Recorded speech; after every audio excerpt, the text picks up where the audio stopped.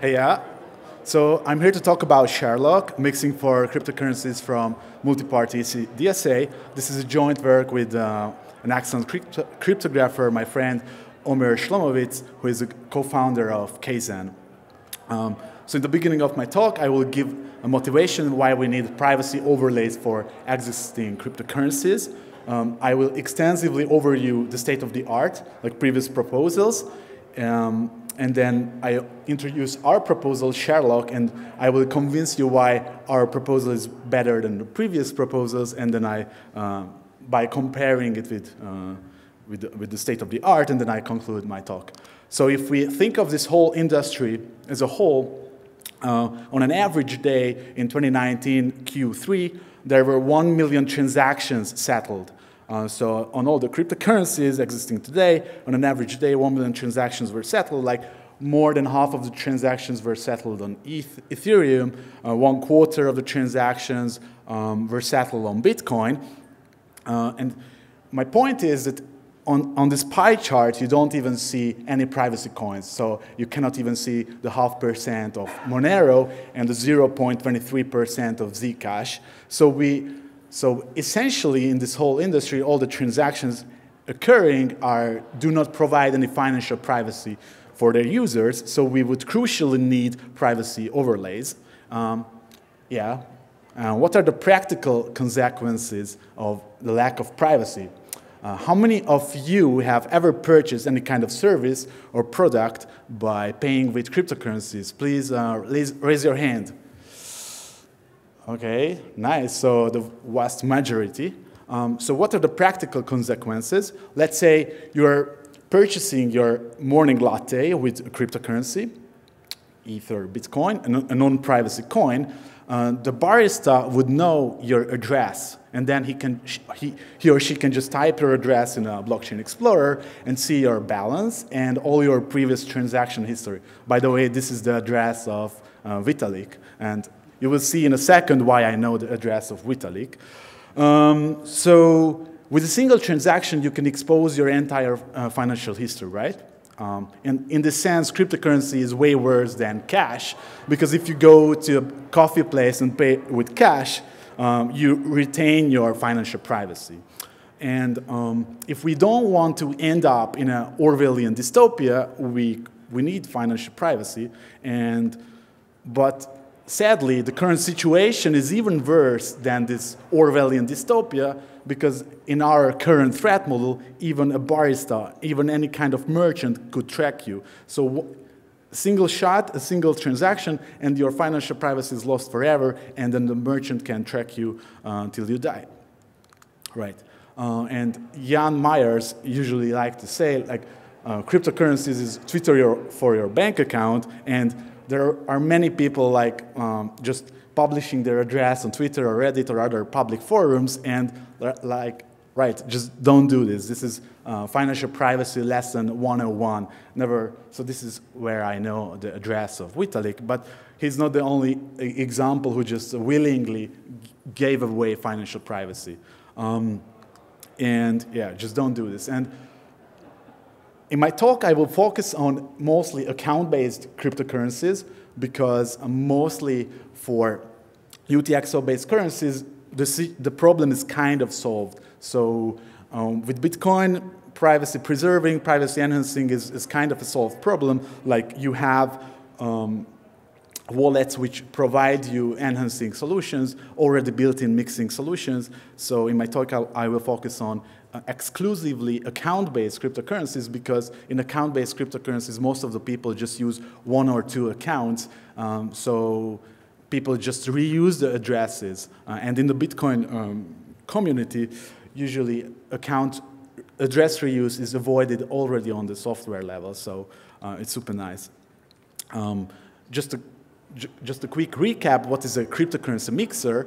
A cryptocurrency mixer, we have a party, can be a trusted party or a distributed protocol, or implemented in a smart contract, and we have several senders, like we have K senders on the right-hand side, and they can deposit equal amount of coins to this mixer, and then intended recipients can withdraw their coins. So going back to our initial example, In our case, the barista would not know when she withdraws the coin from the mixer whether it came from the lady with the glasses or the gentleman. So we have an enhanced notion of privacy, and this is called K-anonymity. So essentially those senders are, among this anonymity set, they are indistinguishable. And obviously, here we have K recipients. In the early days of Bitcoin, for example, these mixer parties were implemented as for-profit companies. And the problem with that is that there's involved trust, because this trusted party just could go offline, or they could just hold back coins and steal coins. Oh, right. So what I'm going to focus on is mixing protocols where the mixing party is implemented as a third party, but with public state. So essentially, it's a smart contract. Right, and what are the security goals, first of all, before reviewing the literature? What are the security goals we would like to have from such a privacy-enhancing tool? First, we would like to ensure that the funds are always available. So whenever senders deposit their coins into this box, into this mixer, eventually they should be able to retrieve these coins, but only once. So no one should be able to steal coins from other participants. And more crucially, we would like to achieve K-anonymity, which essentially entails that the mapping between senders and recipients remain private even for the participants themselves. So not only for the whole blockchain, for the whole world, but even for the participants themselves, because if there would be a single party who knows the mapping between senders and recipients, then the single party could just disclose the mapping, and then there would be essentially no privacy enhancement. The first work, academic work, which was done in this area is called Möbius.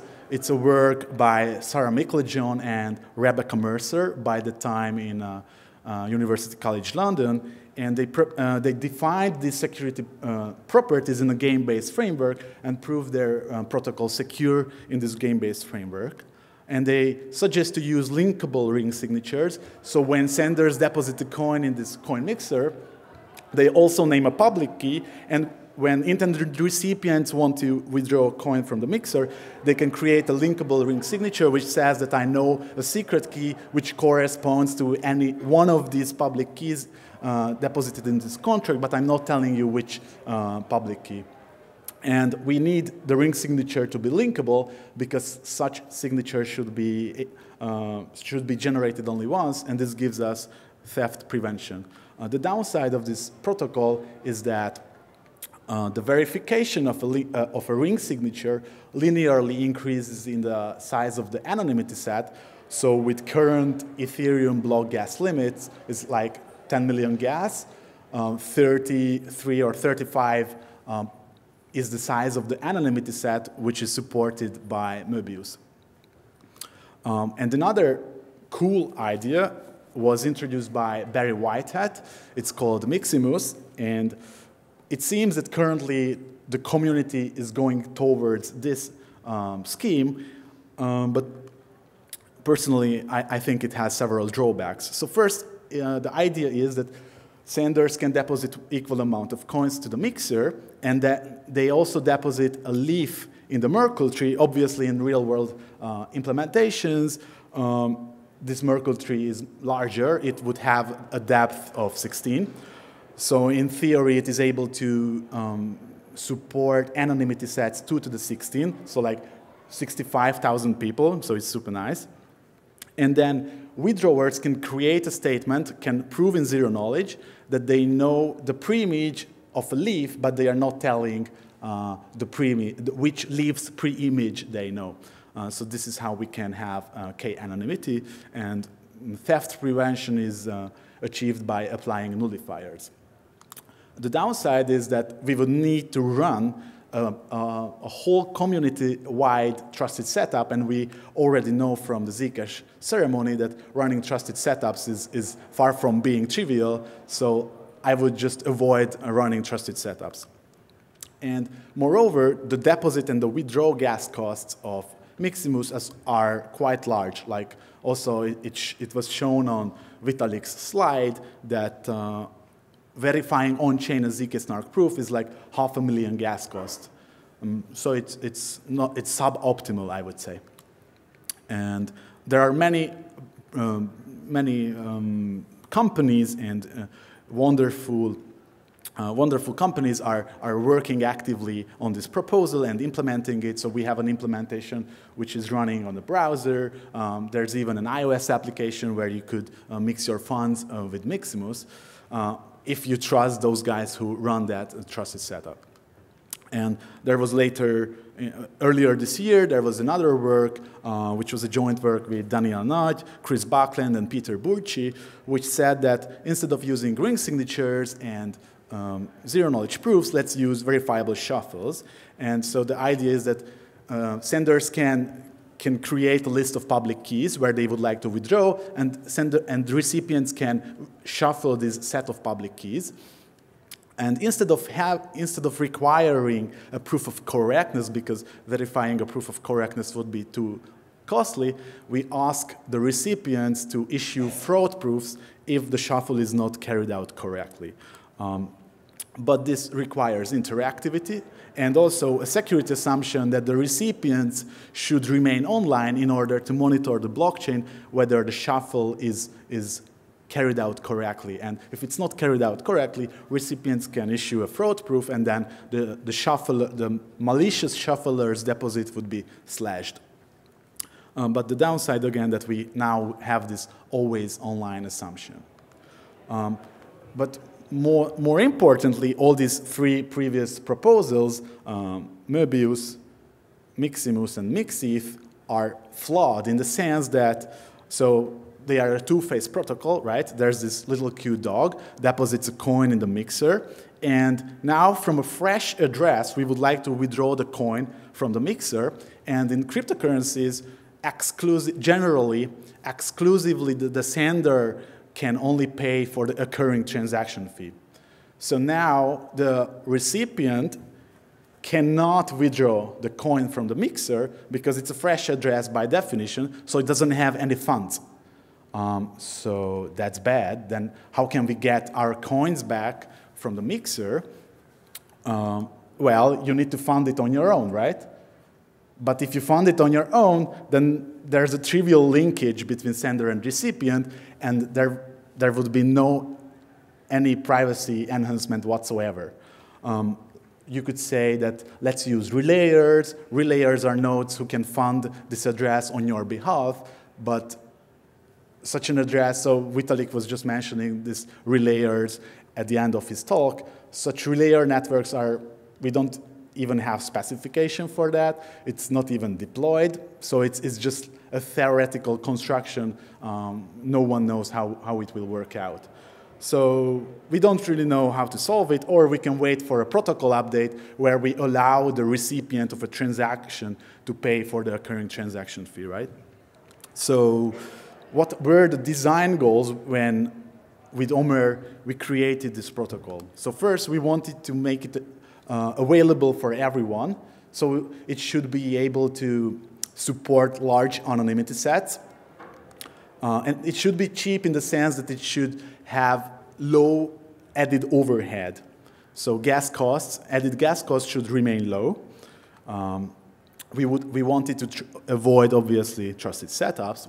We don't want to conduct and orchestrate a global trusted setup. And we don't want to rely on any yet to be deployed networks. So we don't want to rely on relayers or account abstraction or any other protocol. So we want to have privacy enhancing, which is deployable now. And our idea relies on threshold signatures. Just a quick recap. So in the threshold signature scheme, it's essentially a digital signature scheme.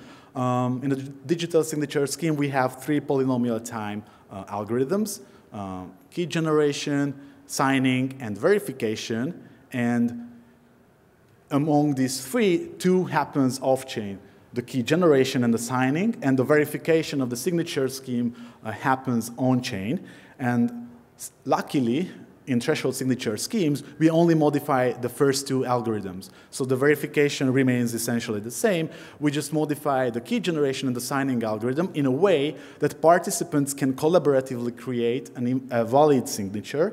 So we will have a single public key, and the corresponding secret key is shared among, in a distributed way, shared between the participants. And there is a threshold signing algorithm which allows participants to create a valid signature if and only if more than a threshold amount of people gather together.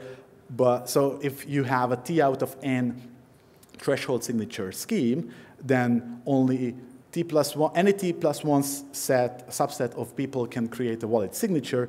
But if there's less than T plus one participants, so any subset of T participants cannot create such a valid signature. And we have a regular verification algorithm. So we have a regular ECDSA verification algorithm in case of cryptocurrencies. But I want to stress that essentially our protocol works with any kind of threshold signature scheme. So we do not rely on ECDSA specifically. So our idea was to use threshold signatures. And the benefit of using threshold signatures is that the on-chain cost is essentially just verifying a single ECDSA signature. So I think you cannot really have any better on-chain cost than this. And we prove and define security in the universal composability framework. So it's super nice for you guys, because if you want to take our protocol and use in your protocol, then you can just plug and play, because this is already proven in a composable framework. Right. And also want to highlight that this construction not only works for account-based currencies, but for UTXO-based currencies. So we just want signature verifications, and every cryptocurrency support a signature verification. So the idea here is that we have K participants on the left-hand side, and these K participants deposit equal amount of coins to a public address which is generated by the distributed key generation algorithm. And so we generate in a distributed fashion a public key, which is denoted here as the washing machine. And people can move coins from this address if and only if all of them collaborate. And they sign a transaction where they send the coins to corresponding fresh addresses, and they sign this message with a threshold signature scheme. And then any of these senders, any of these participants can issue this payout, so-called payout transaction. So note that this, how this works? So note that these K senders issue these deposit transactions, and any of these can issue this payout transaction. So all these K plus one transactions can be issued in one shot, can be generated in one shot. So that's crucial. And then the contract, the washing machine, the smart contract, sends out the funds to these fresh addresses. So now we don't have this guest payer linkability problem. And we argue that this just gives a better UX. So like there's no two-phase protocol, but instead it works just in one shot. It has minimal gas costs because on-chain, note that just a single ECDSA verification occurred. Therefore, it's highly scalable. And we are going to update our paper soon, and we also show how to make our scheme robust in the sense that some parties can go offline in the threshold signings phase, and still the remaining parties will be able to mix the funds without adding any new security assumptions. So let's imagine an ideal case, so where we will have a lot of, where many transactions will be privacy enhanced. So if many transactions are privacy enhanced, then they will decrease the throughput of the blockchain since you will have added overhead, right? But we observe that the added overhead ShareLock has the least added overhead. So if all the transactions in the block will be, hopefully, privacy enhanced, then we still have a meaningful transaction per second. But with all the previous schemes, we have only negligible transaction per second. So all the previous schemes have huge overheads. You might ask, okay, but most of the computation is pushed off-chain deliberately. What is the cost of your protocol? What is the off-chain cost of your protocol? And there were some recent advancements at Abishalat, written by a paper by Abishalat and other researchers at Northeastern University, which shows that, which is a highly scalable and highly, it's a really nice threshold signature protocol, which allows like 16 people, geographically distributed, can sign a message under 3 seconds. So it's ridiculously fast, and it's even faster than the current zk-SNARK prover. So if you want to prove the Miximus statement, the current best prover can do it in under 4 seconds or something like that. And obviously for Möbius and Mixith, this cost is kind of almost negligible. But I want to just highlight that ShareLock has an affordable off-chain cost, like 3 seconds. Right. Let me just quickly mention additional related work. It is a protocol called Aztec. It's a London-based team, and they provide confidential transactions. So in a confidential transaction, we see who are the transacting parties, but what we don't see is the transacted amount. It's hidden. But it involves a trusted setup. They just started running their trusted setup. And it has mild gas costs. It's okay-ish. And if you would like to have anonymity and confidentiality at the same time, then you could use Zether, which is a paper written by Benedict Bunz, who is also around, et al. And it gives fully private transactions. So it provides not only anonymity, but confidentiality. But unfortunately, it has really high gas costs, like 2 million gas per transaction, which is not that nice. So it's absolutely, unfortunately, out of realm of scalability. Right. So our vision for privacy is that users will be able to choose, just like for scalability, also for privacy, we will have a plethora of privacy-enhancing constructions, and users will be able to choose which one they want to go with. So if the blockchain does not provide any built-in privacy guarantees, then users can choose, like if they want anonymity advancements, they can choose ShareLock. If they do not care about anonymity, they only care about confidentiality, they can choose Aztec. If they want both, and they are quite wealthy, then they can issue Zether transactions, which require 2 million gas. So it's like 1/4 of an Ethereum block, which is huge. So you need to pay a lot for fully private transactions. At least I'm talking about right now Ethereum. And here are some papers, references. The astute reader is referred to. These are nice papers. And our paper is on ePrint. And also, obviously, the code we developed is available and public online. So, yeah, feel free to have a look at it and use it. Yeah. With that, thank you, and let me know if you have any questions. Thank you.